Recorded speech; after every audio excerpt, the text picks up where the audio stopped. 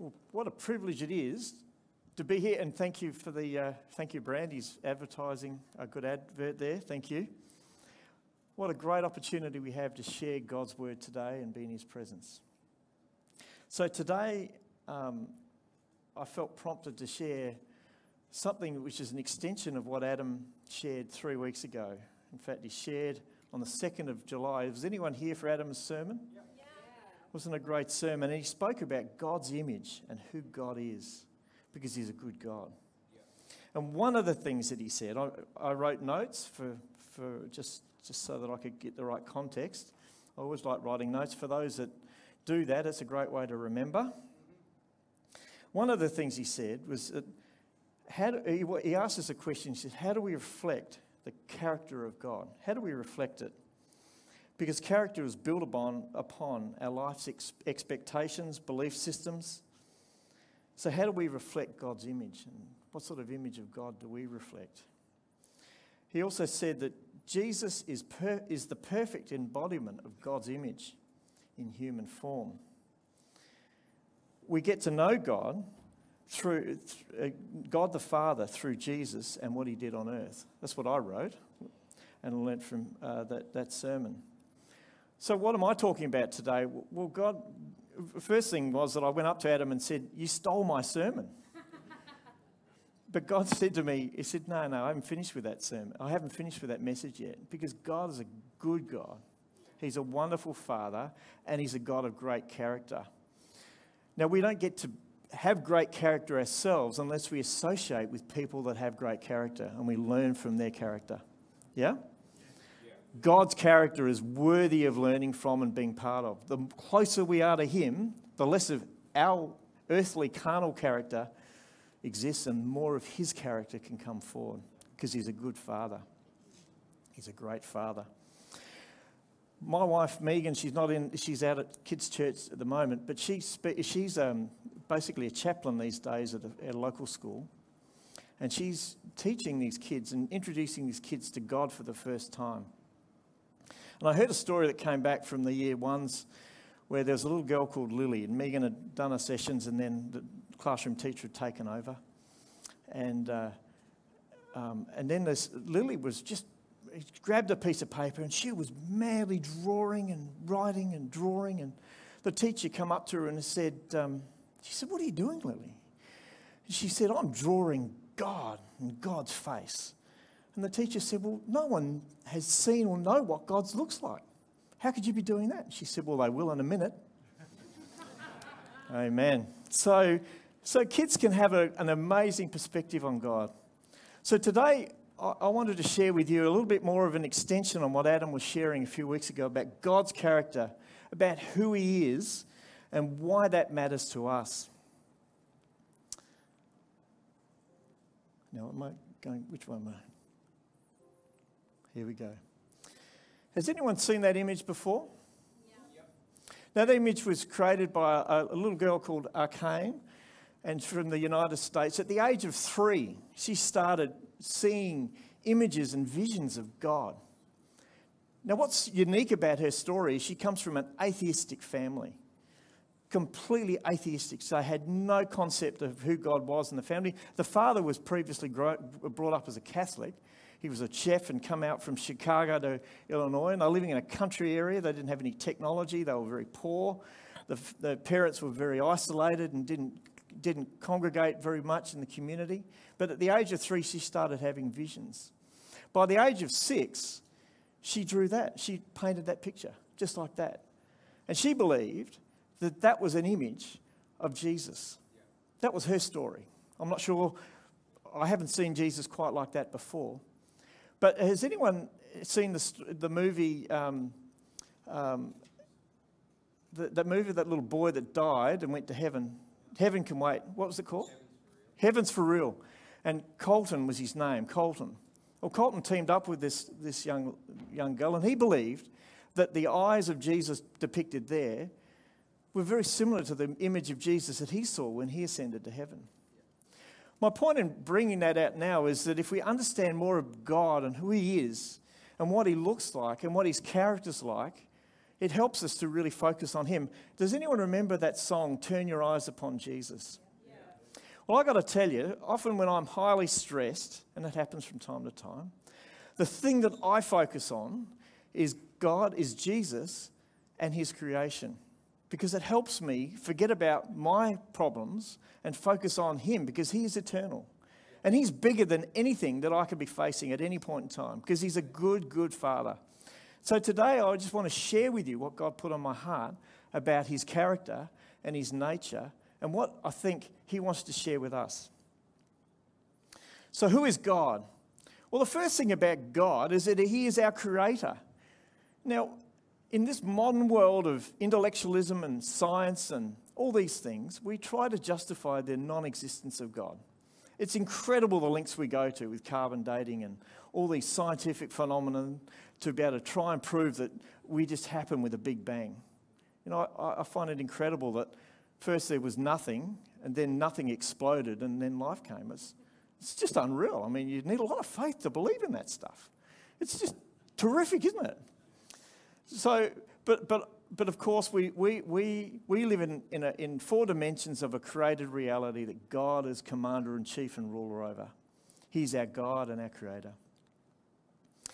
And we are made in his image. It says so in Genesis.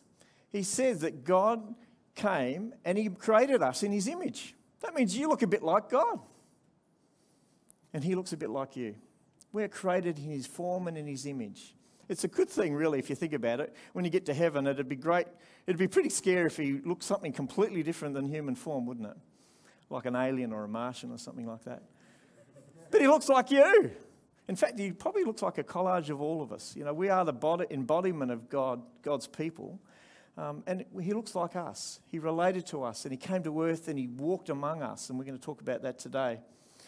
The other exciting thing about God is that he's beyond time, because he created time. Now, that's really hard for human beings to get our minds around, because we are bound, bookended by time. We're born, and then in this world we die. Or our flesh does anyway. No one really dies. Our spirit form never dies, but our body does. Doesn't matter whether you believe in God or not. If you don't believe in God, you're never eternally going to die. But there are consequences for not choosing to believe in God. But you who believe in God, in 100 years' time, guess where you're going to be? Where are you going to be? Heaven. You're going to be with God. You're going to be in his reality, in his dimension. That's where you're going to be. And that's exciting. And he's a good Father. So we have God portrays himself through the Bible as three persons. The first person that we understand God to be is a good Father.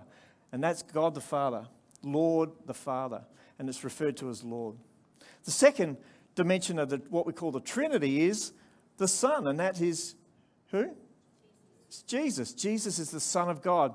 He also refers to himself as the Son of Man to fulfill the prophecy in Daniel, which is very interesting if you ever want to go down that hole. It's a very exciting silo to go down.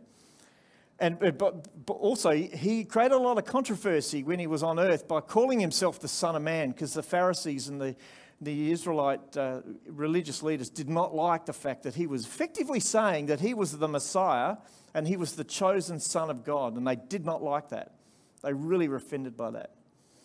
But then the third dimension of the Trinity is Christos, which means the Holy Spirit. Now, we often use the words Lord Jesus Christ, which is the full dimension, the three dimensions of the Trinity. Lord Jesus Christ. So we often pray and we say, in the name of the Lord Jesus Christ, we pray for his presence, we pray for his anointing, we pray for situations to be overturned and changed. So God is three, but he is one. He is one God. And he expresses himself through the Old and the New Testament to help us understand who he is. And so today we're going to explore who he is. So the Trinity refers to each other. Each of the persons of the Trinity refers to each other, and the way they talk about each other just shows the character and the personality of God. And there's a lot we can learn from the personality of God and the way we behave and the way we treat others. There's a lot can be learnt from that. The Trinity, all three persons of the Trinity in the Old and New Testament talk about and express these types of characters: humility, serving, and honouring. They're never lord over each other. It's never directive. It's always in a servant heart and a servant attitude. And that just gives you an idea, an inkling of the character and the personality of God. He's a serving God. He's a humble God. He's an honouring God. Very different to Satan and all that we learn about him and his personality. But God is a good God.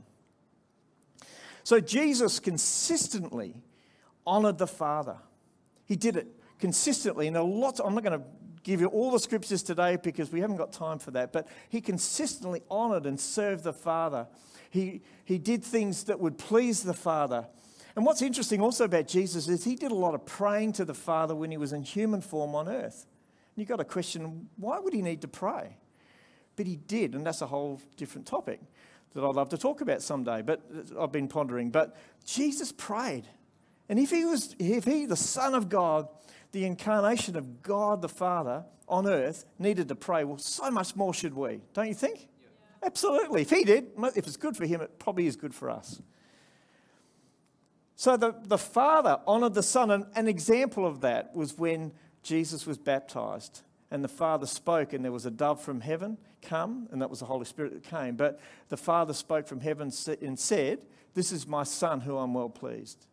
He honoured the Son in front of all those that were present. He put honour on the Son.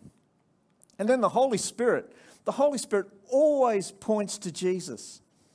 He always points to Jesus. Whenever the Holy Spirit appears and talks, it always points to Jesus, which is very interesting.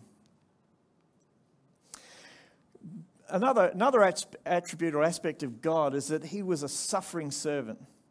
Now, what's incredible about that is, why would God, in all of his majesty, in all of his power, and all of his dominion and authority, come and serve us lot? Why would he bother doing that? And why would he do it so gracefully and so humbly? But he did. And we see some examples of that. One of the ones that blows my mind is the fact that Jesus, the Son of the living God, the commander of heaven, Lord's heaven's armies. I mean, this is a big job he's got. This is the commander-in-chief. He could have commanded at any point when the Pharisees and the religious leaders tried to throw him off the cliff and did different things in the New Testament that we read about. He could have commanded them immediately to be destroyed, just like that. But he didn't. He was there to serve, and he was there to serve the will of the Father, which is an incredible thing when you think about it. The humility that he had in serving. And there he is, serving this motley crew of 12 disciples. I mean, they give us all hope. They really do. They are terrific. They give us all hope. I mean, Peter, he just couldn't put a foot right, except when it was in his mouth. That was the only thing he did properly at times. I mean, he just couldn't help himself. But gee, didn't God use him, eh? Gives us hope, I reckon. Gives me hope. If my mother was here, she could tell you some stories of me and some of the things I've said. Man, my father will see this sermon, I'm sure, and he could tell you some stories of things I've said sideways. But Peter, look what God did with Peter. So he did some amazing things. But here's Jesus, the commander-in-chief, the most beloved Son of God, the living God. And he's there serving and washing the feet of these stinky disciples. What an incredible act of servanthood. And what did he say at the end of it? He said to Peter, he said, if you don't let me wash your feet, you can't serve me and be with me. And then what did Peter say? Well, if that's the case, well, wash all of me. And you know the story. If you don't, that's a great story to read. But Jesus said at that point, he said, go and do likewise. So in other words, it doesn't matter how big and important you think you are, because he was big and important, right? He could have commanded at any point an army that would blitz anything on earth to have come and supported him, but he chose to serve. And he said to all those disciples who became great leaders of him, he said, go and do likewise. In other words, go and serve. Go and serve at the bottom. It's not just about preaching to great crowds and speaking to great people and having the grand jobs and the heads of the tables. Go and serve. Get into the kitchens. Get into the byways and serve, because that's what Jesus did. Jesus was willing to suffer and be persecuted and beaten, hung on a cross, and to do the Father's will and will to redeem humanity. And he was willing to do that even before he come on earth and had to endure what he had to endure. And I can assure you that when you, for example, are working in the garden shed and you hit your hand with a hammer, and the pain that causes both your physical body and ultimately your spirit as well, Jesus had the same pain when they nailed him to a cross. Okay, he was spirit like you are spirit, and he was flesh like you are flesh. And so when they nailed him to a cross, he suffered just as much as you would have. But he did it, and he was blameless, and he did it for your salvation and for your future. And mine too, which is an incredible thing. What a great, great God he is. The supremacy of God is something I want to focus on, because you can't overemphasize the supremacy of God. You notice I've got pink. I went to the Barbie movie yesterday. It was terrible. It took me 2 hours on the John Deere after that just to get over it. I needed immediate therapy. It was just wasn't for me, I can tell you. Megan and Joshua loved it. They thought the humour, it was all over my head, I think. But anyway, that's another story. So I just wanted to read to you from a real Bible. It's a real Bible that my wife gave me, and I strongly recommend, if you really want to get into the Word of God, bring the Word with you. You can do it electronically, but the thing I love about this one is it's got all these notes at the bottom. Now, this is the idiot's guide to reading the Bible, because what it does is it shows you what all those important scriptures really mean in the context. And I just love it. I really love it. So thank you, Megan, for it's a bit tattered now. It's probably done 20 or 30 years, but it's been good. So the supremacy of God. He is the image of the invisible God, the firstborn over all creation. For by him all things were created, things in heaven and on earth, visible and invisible, where thrones or powers or rulers or authorities, all things were created by him and for him. He is before all things, and in him all things hold together. There's a lot on that. There's a lot of in him all things hold together. There's a lot of people on this earth that don't give God a credit, but the very life that we have in our bodies is powered by him and his creation. We don't respect and honour him enough for who he is and what he's given us and the life that he's given us. He's amazing. And he is the head of the body, the church, and he is the beginning and the firstborn from among the dead, so that in everything he might have the supremacy.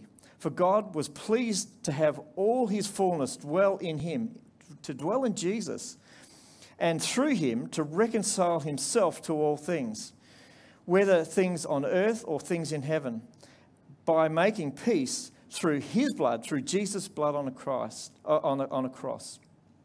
Once you were alienated from God and were enemies in your mind because of your evil behaviour. Well, that he's speaking to me there. I don't know about you, but he's speaking to me. By now, he has reconciled you by Christ's physical body through the death to present you holy in the Father's sight, without blemish and free of accusation.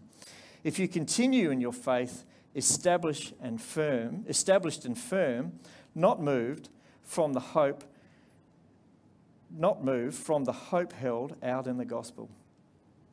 What I wanted to highlight here in the notes was that Jesus is not only equal to Jesus. The first point is that Jesus is equal to God the Father.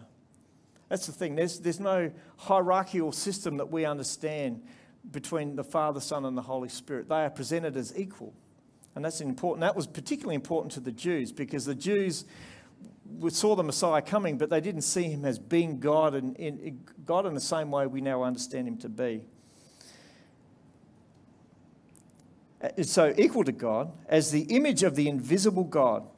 He is the exact representation of God, which is quite amazing. So to think that Jesus is the exact representation of God. And he says, if you've seen me, you've seen the Father.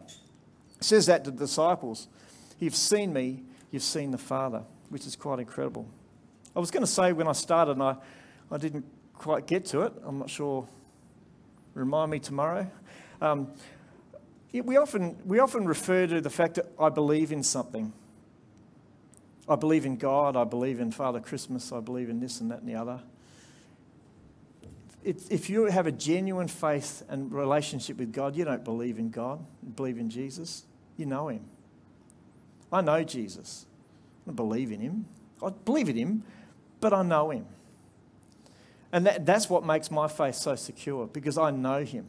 And I know that when I meet him, it won't be like, oh, hello, you're not quite what I was thinking you looked like. I'm going to know him. I'll feel his presence. It's just like the presence around me. I'll know him. And I really pray that would be your experience with him too, because he wants to know you. And he wants to develop that relationship with you, that intimacy with you that is so clear and so real. So I really challenge you today. If you don't feel that you know him, if you're coming along and you believe, but you don't know him yet, today is a great day to know him, because he wants to know you. It's not a fake thing. It's not something I just believe and I get indoctrinated with. That's not it at all. It wouldn't work for me. When the tough times come, that wouldn't cut it. It's the fact that he's been there with me, beside me, his arms around me, helping me, probably most of the time carrying me through those difficult times. They're the times that count, and that's really the relationship he wants to have with you. He came so he could have that relationship with you. The whole purpose of Jesus coming to earth was to reconcile us to the Father, because the Father's a good, good Father, and he wants to wrap his arms around you. He wants companionship with you. He wants relationship with you, and he wants intimacy with you. Now, Rob's and the church are about to start a series on marriage. Marriage is an example of the relationship, the intimacy God wants with us as his church, with him as his bride. He wants that level of dependency, that level of intimacy with us, because he's a good, good Father. I'll get back to the script. So Jesus is the image of the invisible God. His time on earth shows us what God was like. Because the Bible says that if you know the Father, if you know me, you know the Father. And we know a lot about Jesus, so we know the Father. Has anyone been watching the series The Chosen? Yeah. I've done lots of crying in that series, because for me, I identify the scriptures. It's good scripture. I can't fault it. And in series 3, there's a scene there. It's part of the Cleanse series part 2, where Jairus, his daughter is dying, and he's a leader in the Jewish church. He manages archives and those sorts of things. And he goes and he just goes with another priest, and he goes searching for Jesus, because he just believes that if Jesus was to come and meet this child and lay his hands on this child would be healed, even though he'd never met Jesus. So in the movie, he busts into the room where Jesus and disciples and Mary Magdalene and others were sitting, and he just busts in and he says, "You've got to come." And he says to Jesus, he comes up to Jesus, and Jesus says, "Hello, Jairus." And Jairus says, "Hello." And Jairus says, "I know you." And Jesus says to him, "I said, well, you've only just met me." He says, "No, I know you." And the reason he knows him is because he knows the Father, and he sees the Father in him. And that's a very powerful scene in the story. And I guarantee you, for each one of you that has an intimacy with God, when you meet God, Jesus, for the first time in heaven, you'll know him. It won't be like, "Oh, wow, that's what you look like." You'll know him. I'll be a wreck probably, crying and want to give him a hug and saying, "Thank you very much." But I'll know him. There won't be like, it won't be anything new. So God wants that intimacy with you here on earth, like he will have with you in heaven. It's your opportunity. Joshua, could you come up, please? I'm going to have Joshua read some scripture. Thank you. Thank you, Josh. You have the thing up? Yep, you just need to. Hello. Oh, it's on. Okay. Do not let your hearts be troubled. Trust in God. Trust also in me. In my Father's house are many rooms. If it were not so, I would have told you. I am going there to prepare a place for you. And if I go and prepare a place for you, I will come back and take you to be with me, that you also may be where I am. You know the way to the place where I am going." Thomas said to him, "Lord, we don't know where you are going, so how can we know the way?" Jesus answered, "I am the way, the truth, and the life. No one comes to the Father except through me. If you really knew me, you would know my Father as well. From now on, you do know him and have seen him." Philip said, "Lord, show us the Father, and that will be enough for us." Jesus answered, "Don't you know me, Philip, even after I have been among you such a long time? Anyone who has seen me has seen the Father. How can you say, 'Show us the Father'? Don't you believe that I am in the Father and the Father is in me? The words I say to you are not just my own. Rather, it is the Father living in me, who is doing his work. Believe me when I say that I am in the Father and the Father is in me, or at least believe on the evidence of the miracles themselves. I tell you the truth, anyone who has faith in me will do what I have been doing. He will do even greater things than these, because I am going to the Father, and I will do whatever you ask in my name, so the Son may bring glory to the Father. You may ask me for anything in my name, and I will do it. If you love me, you will obey what I command." What's interesting about, or lots of things that are interesting about that chapter of Scripture, one of the things is that he says that it's the Father working through him, the Son, on earth. It was the Father working through the Son, which is quite incredible. And if you know me, you know the Father. They're key points. And the reason that's also important in this modern world that we live in, where there's all sorts of distortions about who the identity of Christ is, I'm here to tell you that he was the Son of God. He is the Son of God. He wasn't just a prophet and a nice guy that came. He came as the living God for your salvation and for all of humanity. He came to fulfill the prophecy. Because not just that he was a prophet, but he came to fulfill the prophecy as the living Son of God, to be the holy sacrifice to redeem us to God for all of eternity. Now, no Mormon, no Christadelphian, and no Jehovah's Witness will be able to like that. And I've got lots and lots of scripture to bury that for them. But he is the Son of God. And it's really important that you understand that and take that strongly. He is the Son of God, and he died for you, and he loves you. So I just want to raise that with you. I just think that's so important. As the way, Jesus is our path to the Father. As the truth, he is the reality of all God's promises. As the life, he joins his divine life to ours, both now and eternally. Jesus is the truth, the only living way to the Father. Isn't that amazing? You've got to read the subnotes in your Bible. It's really good. These are really powerful scriptures. There's life in those scriptures. And there's also life in speaking the scriptures out. That's the reason I had Joshua read that. Because as for me and my house, we will serve the Lord. And I want my kids to learn to speak God's word, because that word is living. So if you're reading God's word and speaking it aloud, there's power in God's word. It's powerful. Powerful over principalities and dominions that will rule in this world. We can break them through speaking God's word out. Very powerful, very exciting. Okay, we've just covered that. So in terms of God's character, this is a pretty scary topic to talk about, because you realise if I stuff this up, it won't be Pastor Rob necessarily. He'll be upset with me, but this will be God himself that will have something to say to me if I don't represent his character well. So I pray that I will do that well. Here's 20 things that I've observed about God's character in the scripture. The first thing is that he is faithful. He is faithful to those who love him. He is faithful. He's not going to let you down. He is true and he is faithful. He's a good father. He's forgiving. Now, it was wonderful to have that song this morning with the Lord's Prayer. You know, Jesus taught us that prayer because he knew that we needed to have a repentant heart. We needed to ask for forgiveness by the Father. If we didn't ask for forgiveness, the Father can't dwell where there's sin. He can't dwell. We distance ourselves with our own stupidity and our own carnal nature. It's only through repentance and forgiveness that we can receive intimacy with the Father.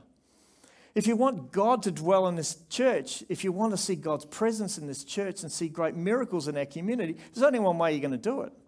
It won't be through great speakers, getting great guest speakers and a great music team. It'll be through repentant hearts that God will dwell amongst those that are repentant. And repentance and asking you for forgiveness is not an event. It's a journey. It's a constant journey. You've got to get that right. It's a constant journey. We need to constantly ask for forgiveness. I was up at 4:30 this morning asking for God's forgiveness for a few things. It's a constant thing. Don't think, oh, well, I did it once and I'm right. That's not right. You're in a world that is carnal.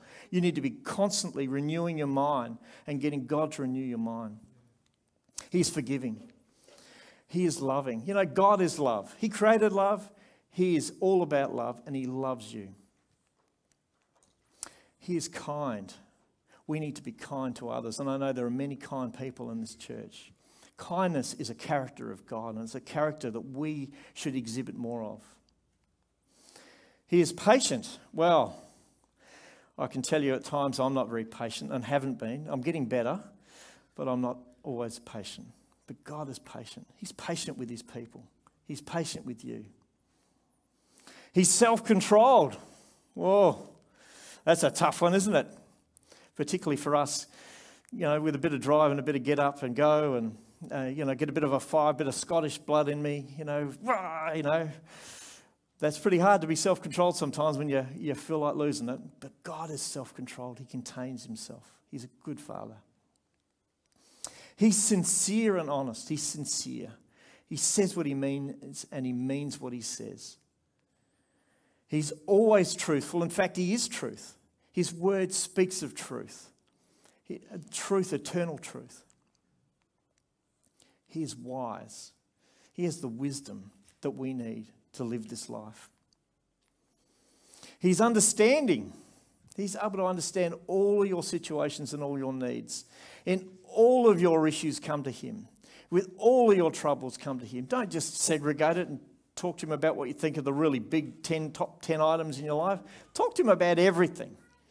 Because He wants intimacy with you and He wants to be involved in every aspect of your life.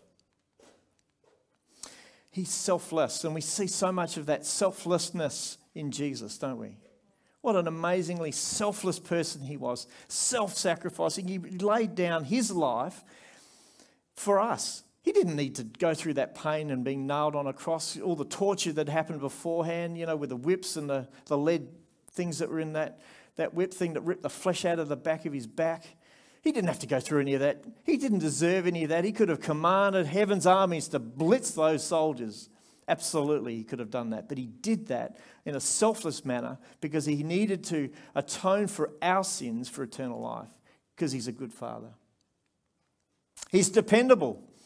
We need to learn to trust Him and lean on Him because He is dependable. He won't let you down. People in this world will let you down, but God never will. He's creative. Just go out and have a look at nature. Look at the human body. Look at the eye. Just study the eye for a bit and work out how it's put together. I remember going to my optometrist when I started needing glasses, just marvelling at how the eye was put together and how the images are reversed and how the colours are reversed. And what we're seeing is very different than what was first brought into our eye sockets. It's incredible. Such design, such detail. So if you've got a problem in your life that you need a creative solution for, talk to the Creator. Because He's really good at fixing those problems. He's really good at creating new opportunities, new ways of thinking about things. He's thorough and He's diligent. Attention to details are important to Him. And you can see that actually in His creation. If the moon was any further away from where it is from the earth, our gravitational pull would be such that the water wouldn't sit on the ground, and when you dropped your Coke, it wouldn't go to the ground and everything would float. It's very precise. The sun is exactly the right distance away so it doesn't burn us all up, but gives us enough energy to create photosynthesis and create the cycles of the climates. It's exact. It's very, very exact. But it just happened with a big bang, right? It's incredible. Absolutely incredible. He's also punctual. Now, we had some debate in our family about this one. One of our family members, who won't be named, thought that maybe God didn't need to be punctual because he was beyond time. He created time. And therefore didn't need to turn up at any particular time. And I said, no, Joshua, we put that there for you. because yes, God is always on time, but maybe he wants you to be more on time. So he's gentle. He's a gentle God. He has a beautiful way. When we're hurting, when we're really hurting, he has a beautiful way of connecting with us with his Holy Spirit that doesn't crush us, that builds us up and supports us. And that character of gentleness can be upon some members of this church to support those and others in need. That's a real character of God that I think many here have. He's tolerant. Well, thank God he's tolerant of me, eh? And possibly tolerant of some of you too. And he's compassionate. He's generous. Now, for all of those who aren't tithing, I've got to tell you, this is an opportunity for you to realise the fact that God is a generous God. You cannot outgive God in any way. So just dare yourself to try and be generous to him. And you just watch how generous he will be to you. I can guarantee you from personal experience that you cannot outgive God. You cannot outgive God in any way because he works in every dimension, not just in the one you're thinking about. And he is able to provide all your needs, more than above anything that you can imagine, because he's a good God. And he's always available. And that's just summarised in case the PowerPoint crashed, just so I had it. So I won't continue with that. So Galatians 5 verses 22 and 23, Gabrielle, could you come up and help us with that one?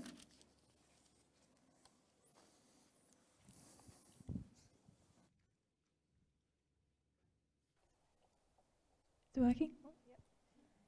But the fruits of the Spirit is love, joy, peace, patience, kindness, goodness, faithfulness, gentleness, and self-control. Thank you. Well, there's some characters that I need in my life. Joy, peace, patience, kindness, goodness, fruitfulness, faithfulness, gentleness, and self-control. What's interesting about that is that God's character is manifest through the fruits of his Spirit. It's manifest through the fruits of his Spirit. So the Holy Spirit produces these kinds of fruits in our lives as the Holy Spirit dwells in us and flows through us. It's only through the Holy Spirit that we can get these gifts and skills, these characters to flow through us. But it's his manifestation through us that delivers it. Because he's a good father, and because the Holy Spirit this is the personality of the Holy Spirit that achieves, this is the fruit of the character of the Holy Spirit. And these are good fruits, right? Don't you think? Yeah. They're good fruits. Yeah. No one's going to argue about those. If you could deliver some of those in your workplace, man, it's going to do some good things, isn't it? Yeah. So these are the fruits of God's character and God's nature. That's really important to understand that it's God's nature and characteristics, God's nature and his character that's manifest through those fruits. And they're available for all of us, and they're good. So Jesus' character was selfless, it was serving, and it was honouring. Now, one last point I wanted to raise just quickly as we conclude, and just particularly given that we're going to be focusing on marriage, Pastor Noel Portwine had a sermon many years ago at Living Waters, and it's been pondering in my spirit for many years. And one of the things that he said, he emphasised this scripture, this in Ephesians 5:25. Now, the scriptures that precede this talk about other things that I don't want to emphasise today. They're important. But here's the point, guys. The point is that Christ's character was selfless, it was serving, and it was honouring. And then it goes on to say that husbands, this means that you should love your wives just as Christ loved the church. Well, how did he love the church? He died for the church. He washed the feet of the church. He served the church. He was prepared to stand persecution. He was prepared to be completely selfless to ensure that the church was reconciled, to the Father. So how much more should we? And I'm not saying I've got this right at all. This is a journey, and I'm sure in the next month I'm going to get better at it. But this is the point, guys, that we need to love our wives as Christ loved the church. Amen? Because he gave up his life for her to make her holy and clean, washed and cleansed by God's word. This is what Jesus did for us. This is what Jesus did for us. So husbands, love your wives as Christ loved the church. And I hope you can study that this week and think about how you can love your wives more so that you can love them as Christ loved the church. Shall we stand and we'll just close in prayer.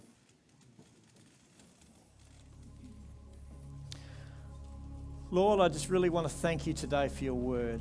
I just pray that your word would be an encouragement and that you would be glorified in our lives. I pray that, Lord, your character is a good character. What we've learned today is how wonderful your character and nature is and how beautiful your fruits are, the fruits of your Spirit, God. And I just pray, God, that you'd help us, Lord, that we would serve you, that we would learn to Lord, that we would get closer to you, and through getting closer to you, your character and your personality and your nature would rub off on us, and that we would recognize the goodness and wholeness of your word. I just pray that your blessing would be upon this church and this people. I just pray that you would ignite a hunger for your word. Lord, that there would be a passionate hunger to seek more of you in your living word. And God, you would cause us to be a repentant people that would seek your glory and see your provision, Lord, in this place. We just pray for our community, God, that you would just work through this church and other churches in this community, God, and change the lives of our people in our community, God. We just pray as we come closer to you that your character could flow through us and impact your community in Jesus' mighty name. We give you all the glory and all the praise in Jesus' mighty name. Amen. Amen. You're welcome.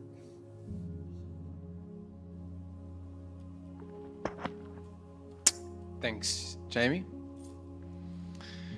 Hey, let me encourage you with that. God's a good father, and he wants to connect with you. How about you head out, grab a tea or coffee, don't rush off, connect with one another, say hi to one another, engage with one another. And look forward to seeing you next week as we start our series, The New Rules of Love. It is going to be an epically good